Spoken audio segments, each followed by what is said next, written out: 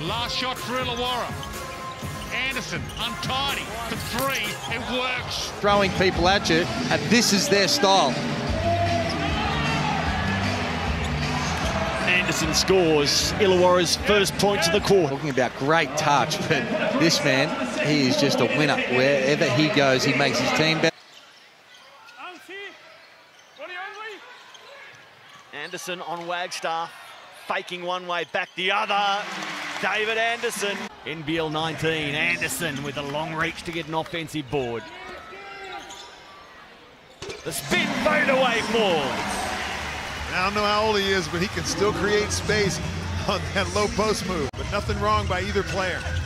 Big block, David Andersen on Demetrius Conga. Emmett Nah goes back to Andersen, who completes his play.